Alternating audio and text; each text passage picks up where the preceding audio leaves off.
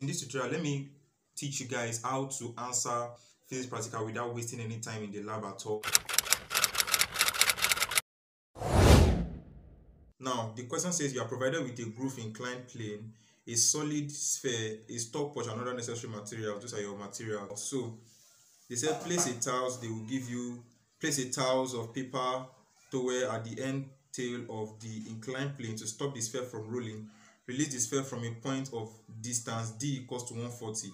So one of the parameters you have is d. So those are the things that will be in your table. If you notice, so they said you have d and your d is in centimeter. Please always make sure to put your SI unit. So your d is in centimeters and they say your d is 140. So you're starting from 140.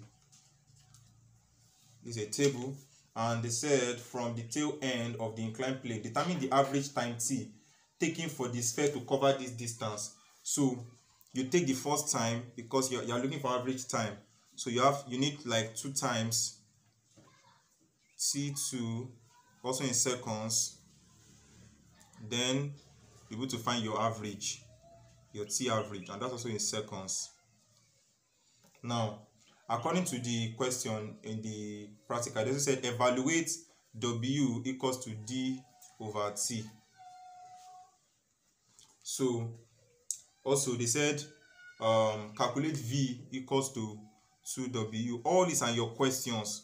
Please make sure you read your questions in your practical so that you're able to know what you are doing. Don't just kick out like that without reading the instructions. So you are doing 140 and subsequently you have to do it more than once. So 140, 120, you reduce them, reduce the length, 100, 80, 60. Please make sure you are working with time. You have to be fast doing your physics practical because it's not only one practical you are doing in the short period of time given. Alright, so now if you look at this table after you have done your practicals, you can see that you have a distance, you have your t, you have your t2, you have your t average. The w equals to d over t, then v equals to 2w. Now, let me tell you guys something. You might ask, how do I know what I should put on my table? They will give you your question. They will give it to you in your question. They will tell you, evaluate this or calculate this. Those are the stuff that will be on your table. Now, they ask us to look for t average. Your t average is your t1 plus t2 over 2. So when you do it, 4.5 plus 4.5 equals to 9 divided by 2 equals to 4.5. You see that there now. What is your W? Your W is D over T. What is your first D? 140 divided by your T. That T is your T average, please. 4.5. That will give you 31.111. 120 divided by your T average is 4.0. 30.00. So you can see now that is what the formula they gave you that you will use to get the values here. Now your V equals to 2W. Now this W is what they asked us to use. 2 times 31.111, 62.222. You can see that now. So it's the formula they give you will use to find what you have here. After you are done with your table, the next thing you have to jump to is your graph. How do we plot our graph? Now, let me clean this off. With our graph in place, how do we plot our graph? Physics graph, because that's also a point of concern for physics students. Now, your physics exam, in the practical question, they will give you what to plot against what. Now, according to the question I have here, they asked us to plot a graph with V on the vertical axis, and they asked us to use what now? T, which is absolutely T average on the horizontal axis. So what is the vertical? This is the vertical, V.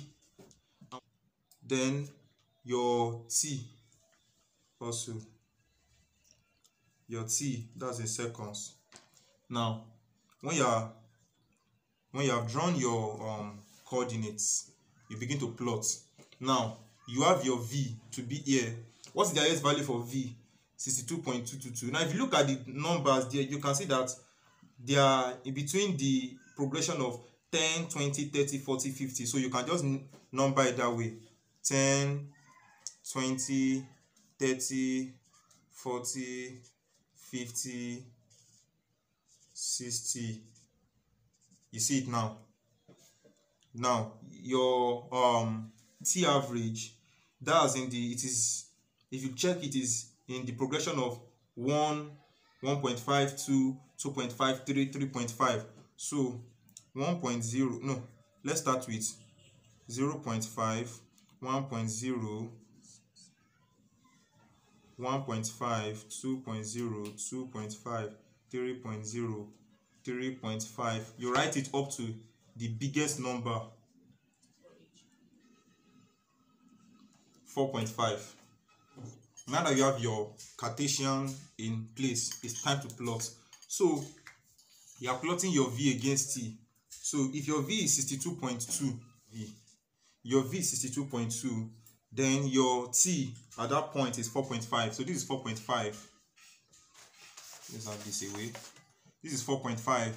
62.2 will be somewhere around here. It will be above 60. Please just mark it, trace it. You can just count 2 boxes, 1, 2, that's 62, and draw it direct like that. When your V is 60, your T is 4.0. So this is 60. 4.0 will be somewhere here.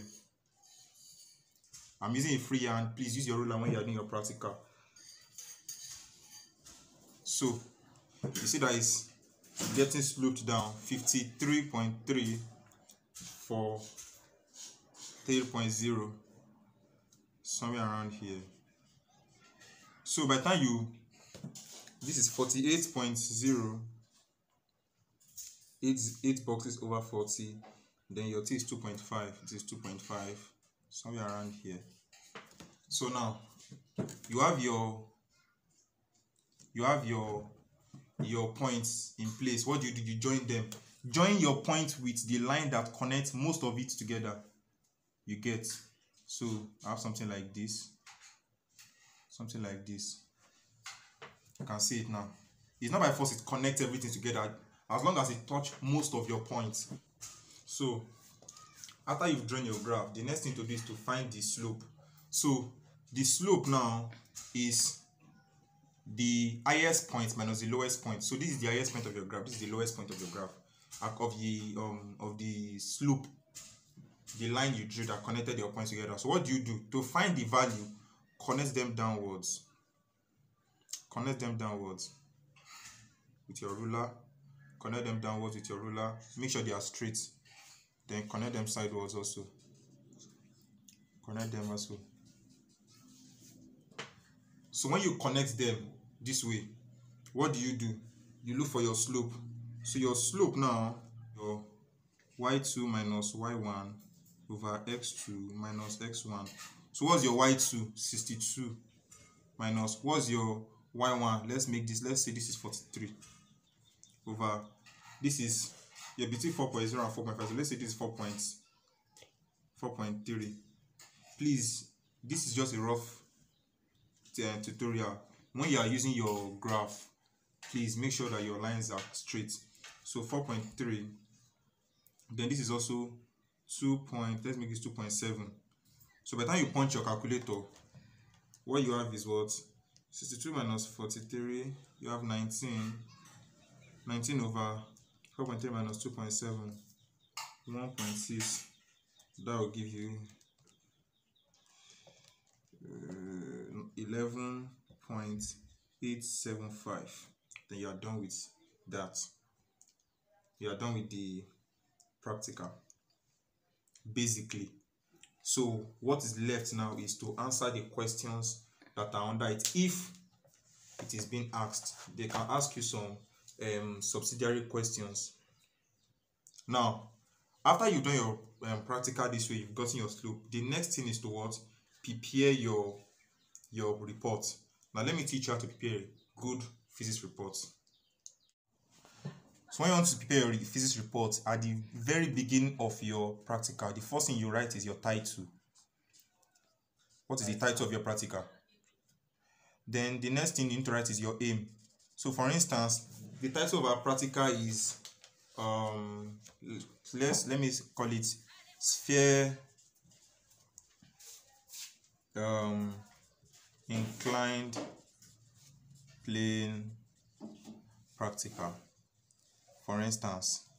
Then what is the aim? Let's assume the aim is to find the significance of acceleration. Then you need to find your apparatus also. This is just a rough tutorial. Your apparatus is also important. Your method is always in your question. Just copy the procedure they give in your question. After your method, you go straight to your graph. After your graph, you write the slope. Your slope will be under, or maybe you can write your slope under here also.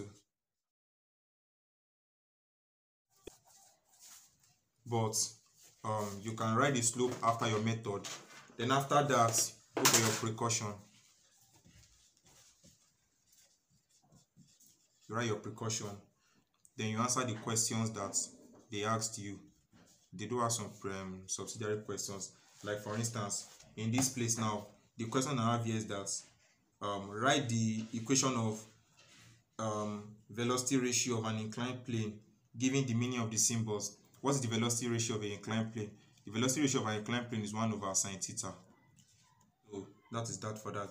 Then they also ask that an object of mass 5 kg is inclined at an angle of 30 degrees. According to the question they gave me, they said that a block is resting on a inclined plane. The mass of the block is 5 kg, resting on an inclined plane, inclined at 30 degrees to the horizontal. Then I said calculate the force perpendicular to the plane when the object is at rest.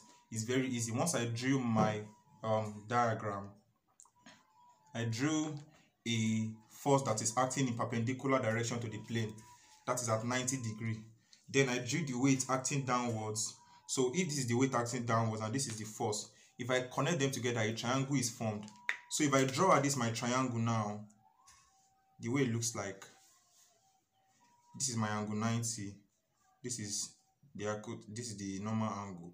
So if I have this place to be W and I'm looking for this place and I have the angle to be 30, this place is the adjacent, this place is the hypotenuse. And from my SOHCAHTOA, I know that I have a car, which is, okay, this is SOHCAHTOA. Car is cos because it has the adjacent and the hypotenuse. So cos 30 because the adjacent is what I'm looking for. Let me call it x over hypotenuse is w. My w is mg because they've given me my m, and my g is 10. Acceleration due to gravity, that is 50. So x now is 50 cos 30. You can see it now. That's what is here. 50 cos 30. F equals 50 cos 30. Then when you do your solving, you have 43.3 Newton. And that is that for that practical.